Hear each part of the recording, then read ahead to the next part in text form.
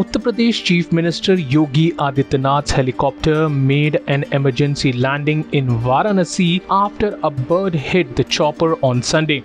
The incident took place as the helicopter left the Reserve Police line grounds in Varanasi for Lucknow.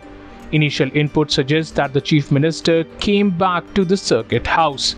The CM had come to Varanasi on Saturday and did a puja at the Kashi Vishwanath temple, besides reviewing development work and law and order situation.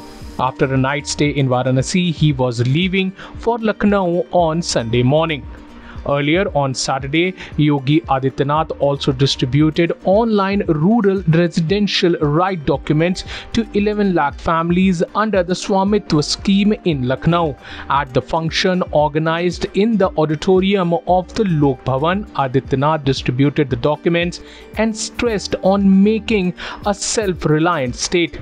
Expressing his gratitude to Prime Minister Narendra Modi for launching the rural residential record scheme across the country 2 years ago, Adityanath said that it will help strengthen rural economy and encourage villagers to become self-reliant in the long run. Subscribe to Oneindia channel and never miss an update.